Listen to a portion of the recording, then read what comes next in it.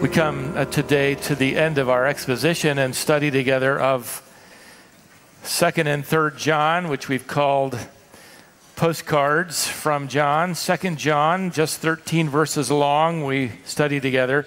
A brief note written to a godly woman, a godly mother about her family. 3rd John, a postcard written to a godly man about his church, but they are much more than postcards. They are inspired by the Spirit of God, and they are the Word of God. Peter writes it this way in 2 Peter 1:21, men, these authors, referring to these prophets and apostles, were moved by the Holy Spirit, and they spoke from God. So when you read a letter like you're reading along with me, 3rd John, it's more than John. It's the Spirit of God moving, compelling, guiding him, but it is also God using the human instrument and the personality and the vocabulary and the passion in the heart of John. John's not a robot. His hand is not moving mysteriously by itself. He's not in a trance. The Holy Spirit is allowing John's personality and passion to frame these lines. God is impressing and guiding his engaged mind and his personality. And I say that because when we come here, we're gonna pick up things that are different and unique because they're related to John. He's different than Paul. He's different than Mark. He's different than Isaiah, Jeremiah, David. And so understand that God uses the human instrument as he delivers inspired truth. And we come for the last time in our study to the little book of 3rd John. So turn back there if you're not there already. If you were with us in our last study, last Lord's Day, John recommended that the church imitate Demetrius. They follow his example. Well, peeking in between the lines in these last few lines are the heart and maturity and passion of John. And let me tell you, he's worthy of imitation as well. We're going to pick up some things, and I want to give you 2 or 3 of them worthy of imitation. First of all, he's worthy of imitation because of his personal investment in the lives of people. Notice verse 13. I had many things to write to you, but I'm not willing to write them to you with pen and ink. Now, the way John writes this informs us that when he sat down originally to write to Gaius, in his mind, there were a lot of things he planned on writing about. So this original construction, in fact, we could sort of amplify this translation to read, I had many things to write to you when I first started writing. But now, rather abruptly, he's decided not to write anymore. The Spirit of God is telling him, that's all, land the plane, you're finished. There was a little more on his mind, perhaps a lot more. I mean, wouldn't you like to know what those many things were that he had planned on writing? I could use another chapter, right? We could use another year of study then, correct? We don't know what those things were. But we do know that God's Spirit is saying this is enough. God doesn't necessarily give us everything we'd like, but he gives us enough of what he needs for us to know. Now, given the information and context of both 2nd and 3rd John, this is why I've enjoyed studying them so closely together. They were written to members of the same church, more than likely. In fact, if you glance across the page at the way John closes his second letter, 2nd John, he writes, though I have many things to write to you, I do not want to do so with paper and ink. Now notice 3rd John 13, I had many things to write to you, but I am not willing to write them to you with pen and ink. The only substantive difference in this conclusion is that John mentions paper in 2nd John and a pen in 3rd John, and there is no deep spiritual meaning in that distinction. Okay, John is not boycotting pencils. He's not giving us some deep truth here. If anything, it points to the same author, same vocabulary, same conclusion. Now, we can get all hung up on all that stuff, and we're going to get into the weeds a little bit this morning, but it's easy to miss the fact that John's writing. We mentioned that in 2 John. He's writing. How unique is that? Especially today. It's not easy for him. He's not writing because he just has time on his hands. He's in his early to mid-90s. He's discipling. He's church planting. He's leading.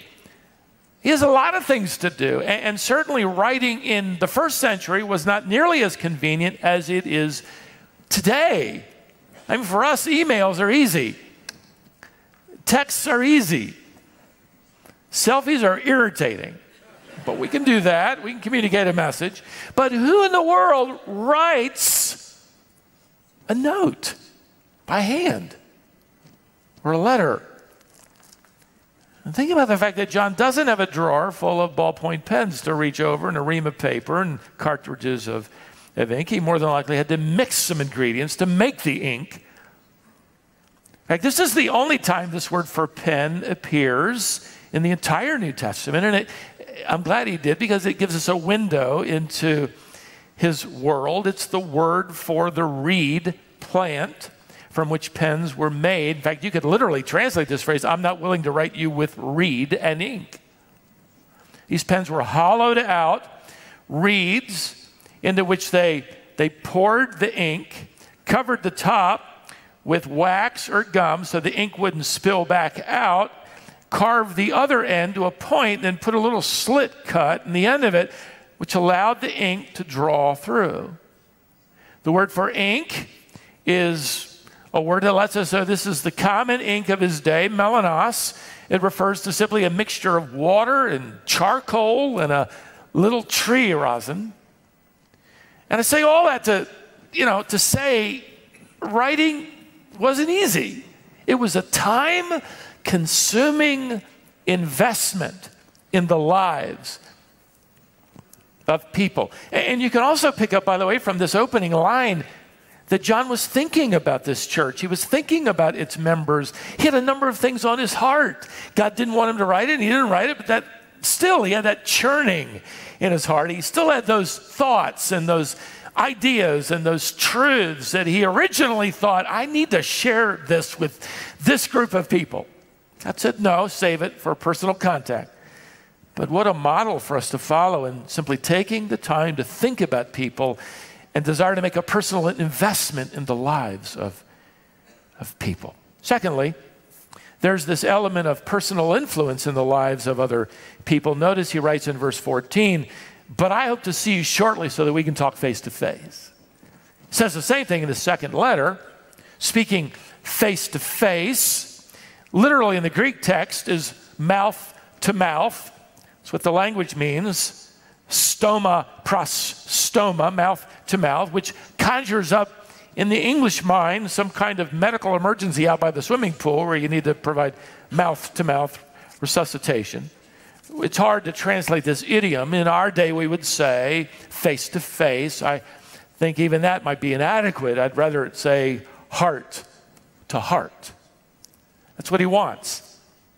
This is referring to close personal conversation. John wants to spend that kind of personal time with them so he can bring his wise, his elderly, his experienced wisdom to bear in a church that has been hijacked by an unwise, ungodly man. Unfortunately, more than likely the pastor teacher. Now, if you put the timeline of these two postcards together, more than likely, 2 John is arriving to this godly woman's house. She reads it, quickly shares it with the other believers in this assembly. Soon afterward, 3 John arrives, this time to one of the godly church members, a man named Gaius. John announces, again, we'll see it in a minute, he's going to arrive soon. He doesn't give a date. I think there's a reason for that. Because he's going to follow them up a few days later with a personal appearance. All of it wisely planned, wisely timed by John, so that the congregation is notified, but there's not enough time for Diotrephes to marshal his forces. You know, call one of those infamous church meetings, close the door so John can't get in.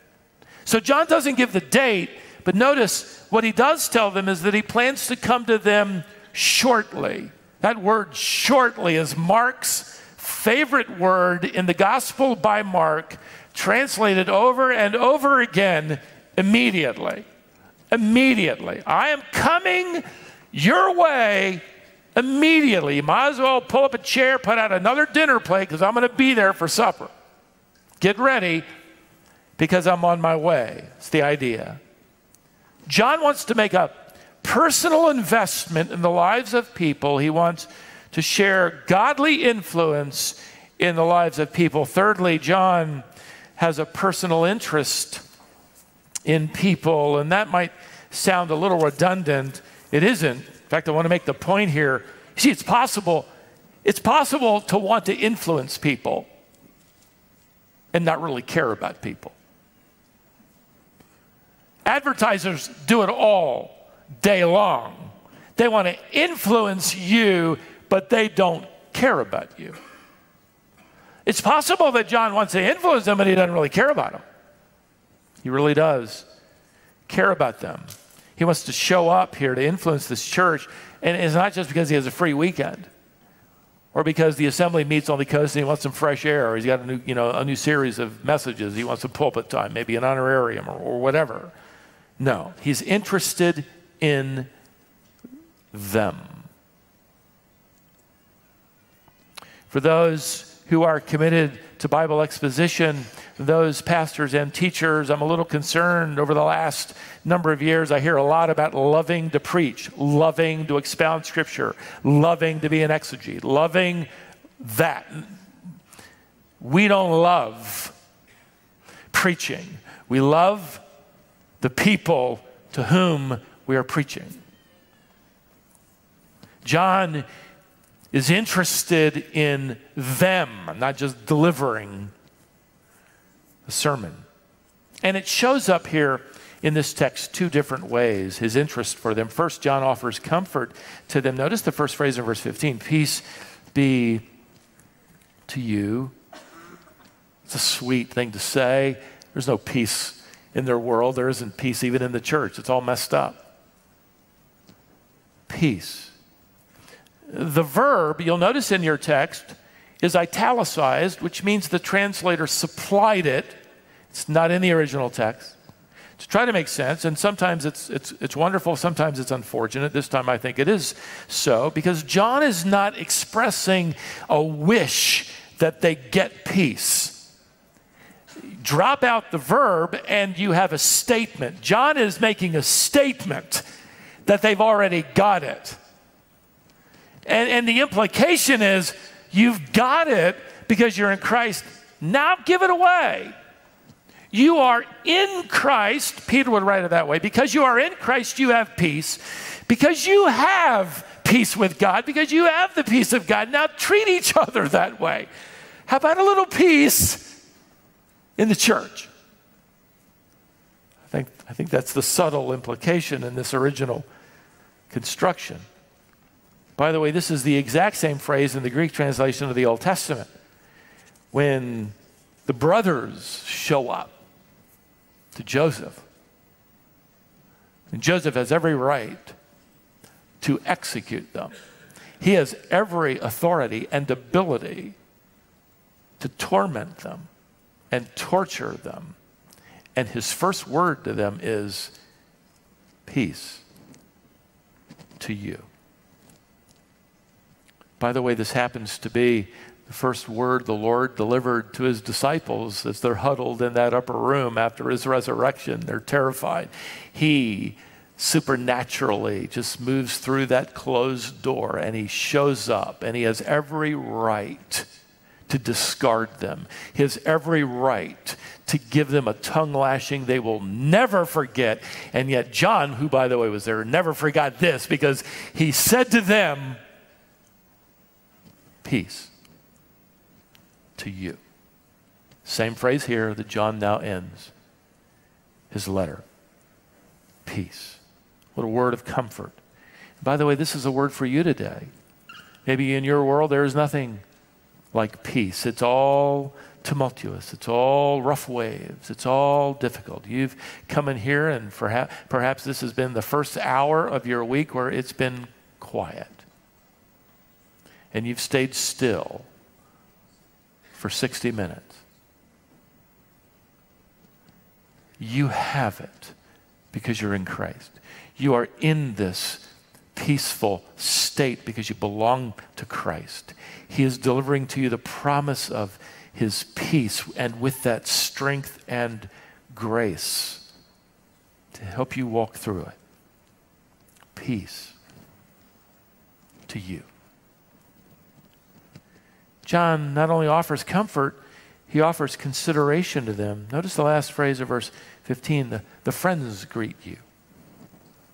Greet the friends by name. John uses that term friend twice, not because he's run out of synonyms, but because he wants to emphasize their loving relationship with one another. Remember, he's writing to a church that's been ripped apart and friendships have been lost. I mean, here's Diotrephes kicking people out of the church, making them take sides because of his strange view, his corrupt defiance as it relates to the apostolic authority. He wants to be his own man. He's defying John. He won't provide hospitality to those church workers who are coming. He's abducted this church. He would say it belongs to him. And so you've got all of this turmoil. You've got all these friendships that are being shattered. And John comes along and in just a brief phrase, it's a volume. Hey, you happen to be friends. Come on. You're friends. The word is philoi. You're friends, philia, or philia, philos. That's a Greek word family that carries the idea of caring, affectionate love. We use the term today, philos, Philadelphia, the city of brotherly love. Some of you are from Philadelphia, and you know from personal experience that it is an affectionate, loving city. The truth is, making friends isn't automatically easy. It requires self-sacrifice.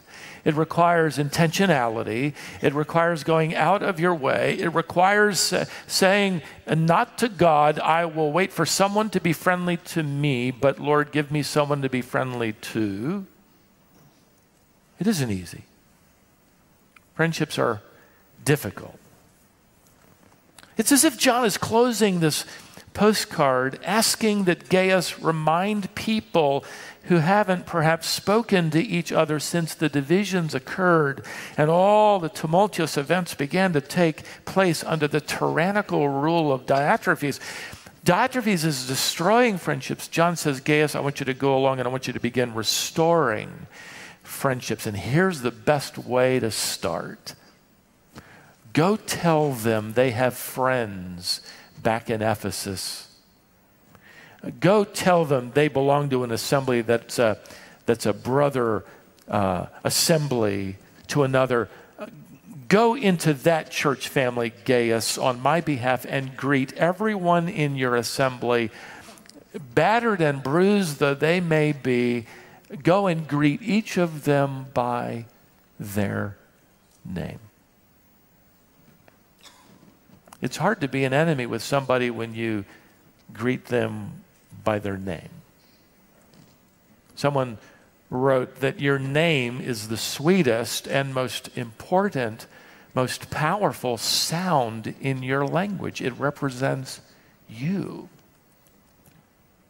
who you are. Can you imagine the goodwill as Gaius treats them now like Jesus treats us, who calls us his friends? I mean, imagine that. He calls us by our name, John 5 and John 10. I mean, it's one thing to know President so-and-so. It's another thing to know, superstar so-and-so. It's another thing to know Senator so-and-so, but it's another thing entirely to say, oh, he or she, they're my friend. It's entirely different. Takes it to a whole new level. It's like when you were in 5th grade, assuming you made it that far, and you wrote a note to that little girl with pigtails and freckles in your class, and you got right to the point. Would you like to be my friend? And then you wrote a box, and by it you wrote the word no. And then another box, a big box, and next to it the word yes. And then you passed it to her, and she opened it, and she got out her pencil, kind of looked over at you. And then she made a mark, and then she handed it back to you, and you haven't breathed yet. You're holding your breath, and you open it, and she checked yes. At least that's what all mine said when I got it. Not hardly. I mean, we learned early on. It's one thing to sit in the same class or on the same bus. It's another thing for you to be my friend. You've learned the same thing. You're in the same dorm room. You're in the same classroom. You're in the same shop. You're in the same boardroom. You're in the same church.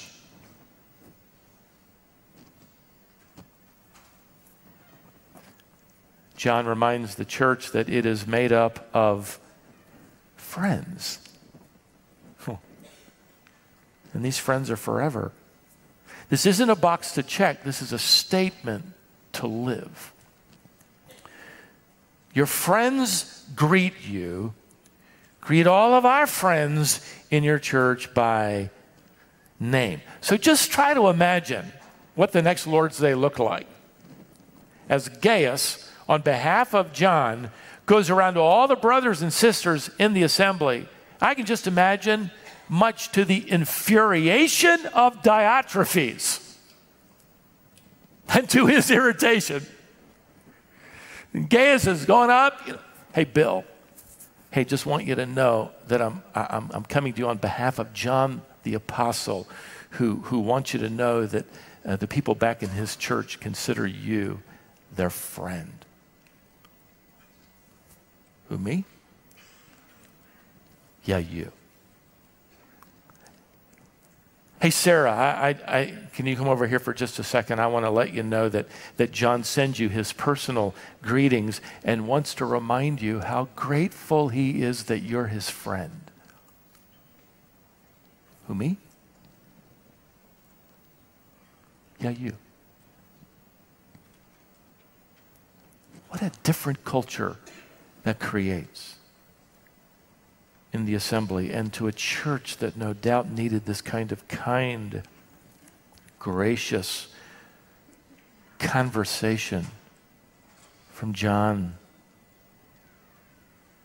Hey, you're friends of Christ's because of his cross work, which you've believed in.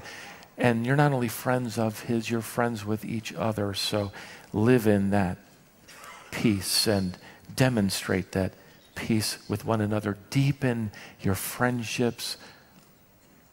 Deepen them one name at a time. These are friendships